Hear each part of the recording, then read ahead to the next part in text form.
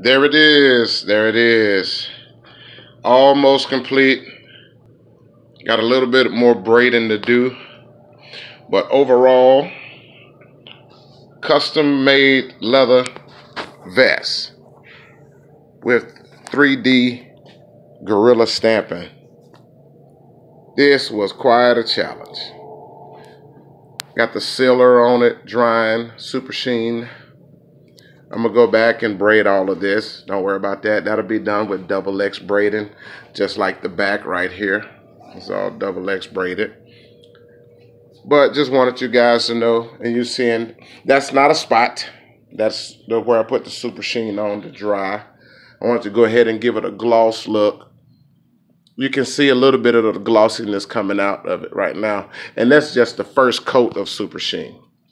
That's what I love about super sheen. Yes. Just about complete. I think the customer will be very satisfied with that. I think he'll be very satisfied with that. Custom leather motorcycle vest. Something new.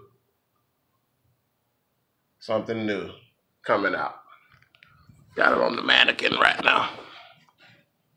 But yeah, you guys stay tuned. There'll be a lot more of these coming out, a lot of different designs. And this particular vest here comes with a hideaway holster in the inside, as well as a phone case. So they can come that way as well if it's customer's choice. And I like the silverback gorilla. That turned out real good. Man, look at the artwork.